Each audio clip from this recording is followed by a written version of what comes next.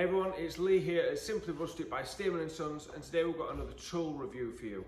We're going to be reviewing the Lumberjack BD370 belt and disc sander. Now if you remember earlier in my YouTube channel we did review a cheap Chinese belt and disc sander which still lives out in my van workshop. That came in at around £75 including delivery, so it was a really cheap tool, but it worked. It was a little bit bent in transit, straightened it up and straightened the base out, and that's fine now. And it still works, and it's still in my van, and we use it. But we needed something for the new shop, so we decided to go a little bit more expensive, but still trying to keep it, for that entry-level woodworker who's just starting out and trying to, set up a shop for as little as possible, but something that's a little bit better quality. Now this one from Lumberjack with postage comes in at around £115. So we're going to find out today if that extra £40 is worth the investment. Let's see what it's like.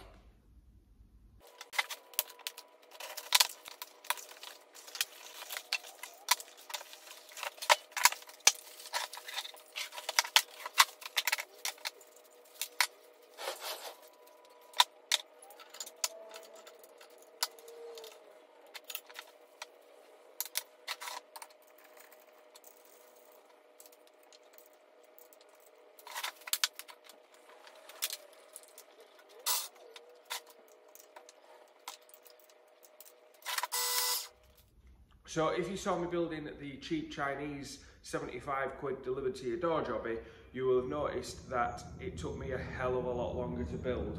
The whole thing needed to be assembled. It was pretty horrific. If you saw then, I've literally put in one wing nut, 2 Allen key bolts, and that is ready to rock. So already, this is so much better, but will it perform better? Who knows? I mean, I can see already there's a lot of much better features on this than there isn't on the cheap one. One of which is dust extraction. There is zero dust extraction on the one in the van. I've had to fashion a dust extractor that just sits at the top to try and catch the dust because it's terrible. But this has actually got built-in dust extraction. So that's one massive feature that the cheap Chinese one doesn't have. So on the Chinese one, if you want to adjust this work table here, you have to do it all with the nuts and bolts, which is a bit of a nightmare, whereas this one is just like a plastic wing nut, and we can drop that down. There's a nice gauge on the side telling us what degree we're at. Set that back to 0, wind that in. Once that's tight, that's solid. It's not bent and rocking, which is novel, which was a nice feature with the Chinese one because it was all dinted in the packaging, so it rocked. We had to make a stand for it to sit on to stop it from rocking, bend it out a little bit to try and straighten it up best we could. The block stopper here, which is supposed to stop your wood flying off in that direction, again on the Chinese one it's just one strip of metal. This is a much sturdier construction, much better. And this one also has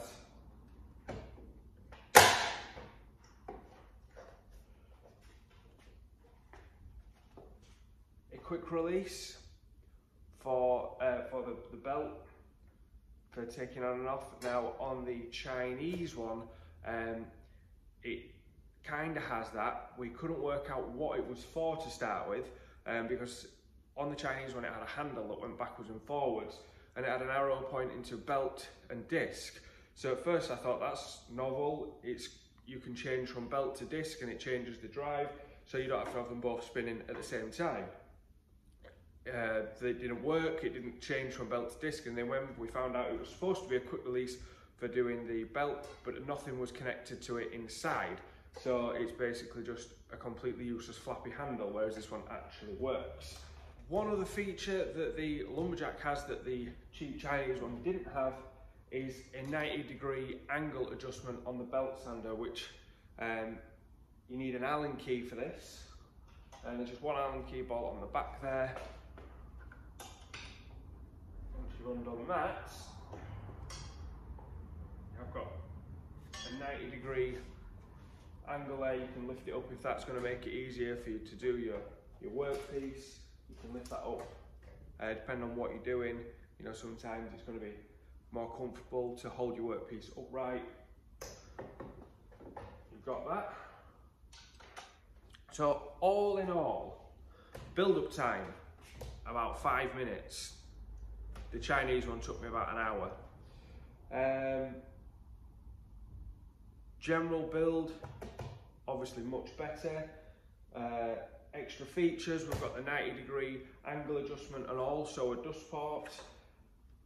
The mitre gauge on this is much better. As I say, the mitre gauge and workstation on the Chinese one have to be adjusted with spanners, whereas this are both sort of like a plastic wing nut, so you can change the angle on your mitre gauge and the angle on your work plate fairly easily there.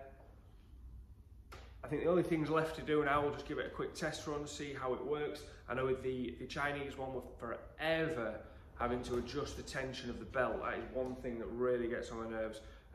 It doesn't hold the tension of the belt very well.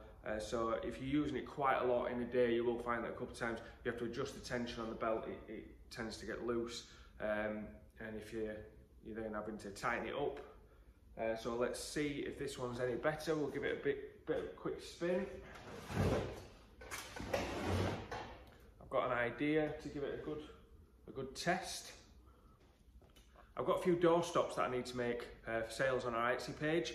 I will put a link to our Etsy page in the description below. To make these door stops, we basically take the pallet blocks, the larger pallet blocks that come in the big pallets, and we have to sand these down, stain them and torch them in whatever colour the customer has ordered, and add a galvanised ring onto the top. And when they're finished, they look like this. As I say, if you would like to purchase one of these, visit our Etsy page, there'll be a link in the description. But to do that, so I've got a few orders, so why not try out the sander now? Let's give it a whirl.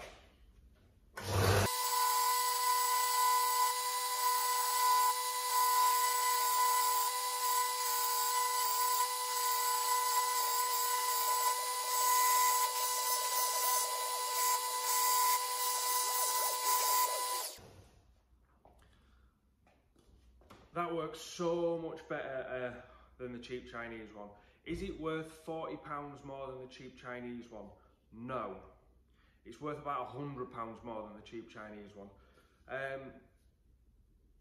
That stop is so much more secure and so much safer. Even without the dust extraction turned on and nothing connected into it, because of the design of the back here, the sort of body shapes up and shapes around, whereas you don't get that on the cheap one. So as it takes the dust and carries it, it throws it into where the dust extractor would be hooked up to. So even though we've not had a dust extractor on, it's still throwing it down, and it's making a pile at the back of the machine there, coming out through the dust pot. With the cheap one, it's everywhere. The dust is everywhere. There's nothing on the back, so it just comes straight off the belt there, and it's just firing it everywhere. It's awful. I need to have a quick play on the disc sander, but already I knew it was going to be better, but I'm a little bit upset of how much better, because now I'm going to have to get rid of the really nasty one in the van, which I thought was alright for 75 quid, and at least get another one of these. Just the dust extraction alone is making it up for me. Being able to easily adjust everything without tools, except that angle, which I'm not really going to use that angle, so I don't think that matters too much that you need an Allen key for that, but it would have been nice to be able to adjust that. There might be a reason behind that needing not to be like a plastic wing nut like the rest. We'll see, but beautiful finish on that. Almost ready for, just wants a little bit more going over, but that's almost ready now to be stained. I don't recall what colour the order that's come in needs to be, so I'll check that and get that stained or painted or whatever it needs to be. Add the galvanised ring and send it out. But yeah, have a little play with the disc sander. Well, the final review up. So I've got a piece of scrap wood just out the scrap bin. I'm just going to try the disc sander and see how well that performs.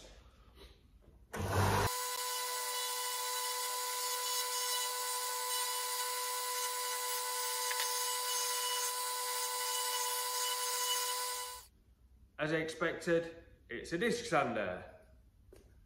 Don't really know what to say about it. It spins round and sands stuff. It works really well, but it is what it is. It's a piece of spinning sandpaper going like that. So, final overview of the Lumberjack BD370 belt and disc sander. On its own, for about £115 delivered to your door. Is it worth the money? Yes, it is. For 115 quid, I would highly recommend, if you are an entry-level woodworker, if you are just starting out, if you are trying to set up a shop for as cheap as possible and you want a belt and disc sander and you're looking at a 75 quid Chinese disc sander on eBay, then I would definitely put another 40 quid towards it and get yourself one of these. It's much nicer, much easier build up. You don't have to put the entire thing together. It's a much sturdier design. Everything is better about this. The dust extraction, the stop block, the work table, the mitre gauge, everything is better about this disc sander. So if you're looking for a fairly cheap bench top belt and disc sander, and you've seen the ones on eBay for about 70 quid, 80 quid, I wouldn't bother. I really wouldn't bother. I've got one. By all means, I can put a link to the description for one of those, so you can watch me reviewing one of those weeks before I even owned this one.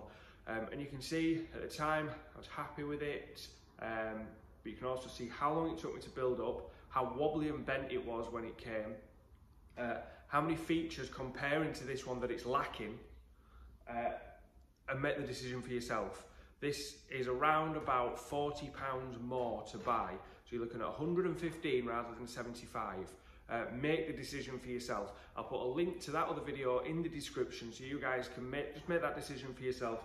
But for me, this isn't worth £40 more. It is definitely worth at least £100 more for the extra things that you're getting, the much better build quality.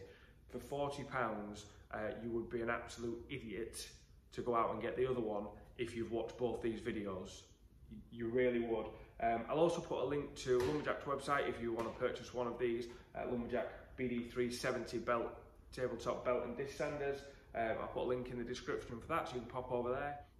If you've enjoyed the video, guys, please do hit that subscribe button and also the bell notification. You want to make sure that you get notified when new videos come out. We've got a couple more tool reviews, but we have got some great little projects coming up, some simple woodworking for simple woodworkers, just like me.